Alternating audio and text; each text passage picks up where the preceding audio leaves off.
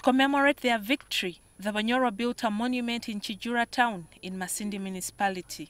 However, the 148-year-old monument is fading away, and many of the younger Bunyoro believe it's just an anthill.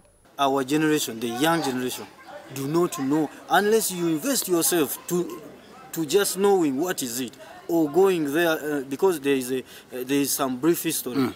When you go there, you read the history and understand. This thing is getting lost at the moment where the history of Bunyoro is being removed from the curriculum. Haj Abdul Kazimbiraine, who is 80 years old, says with the government's help, such sites can be a source of income. If, say, for instance, they developed a hotel here for tourists, people would be benefiting, but today they are not benefiting.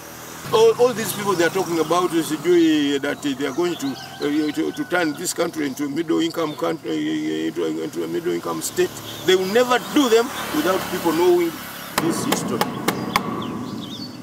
The area around the monument has already been encroached on, and Frank Businge, the county chief of Masindi municipality, says the kingdom is still struggling to restore its cultural sites. It's in plan.